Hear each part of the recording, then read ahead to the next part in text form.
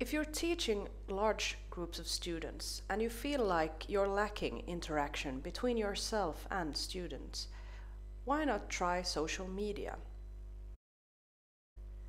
Keep in mind that what social media does better than any tool available at the moment is social interactions between users. If you simply want to collect individual reflections or answers from students, there are many digital tools that you can use, but I wouldn't suggest social media.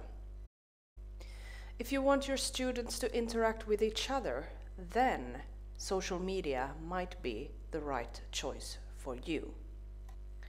Different kinds of assignment, both group and individual ones, can be shared during, before, or after a lecture as a way to document the learning process of the student. And I certainly hope that if you choose to include social media in your teaching, remember to also include it in your assessment of the student.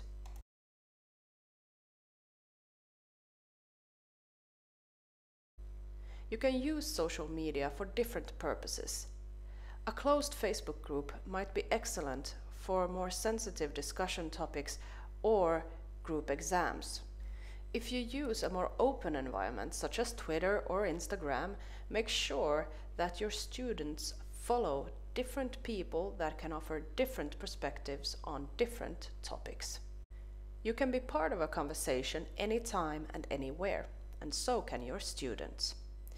Your students can individually or collaboratively work on texts, pictures, videos, and share with the rest of the group.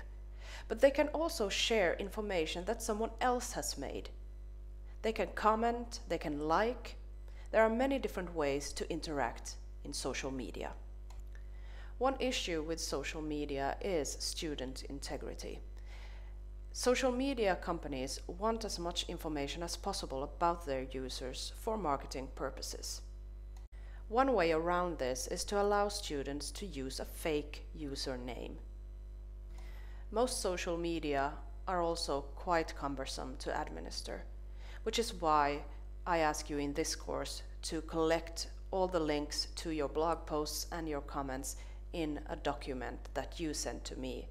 It's impossible for me to keep track of all students and every assignment or every comment you've made. The flow of information may be hard to follow, and it may also distract your students from the content that you're trying to focus on during your lecture or during a seminar.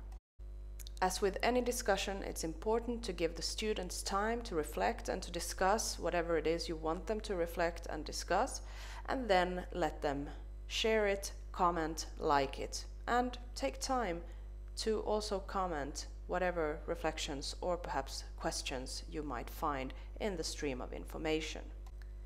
The stream of information builds upon several users taking part in a conversation, and if it's only a teacher and 2 or 3 students, it might get boring.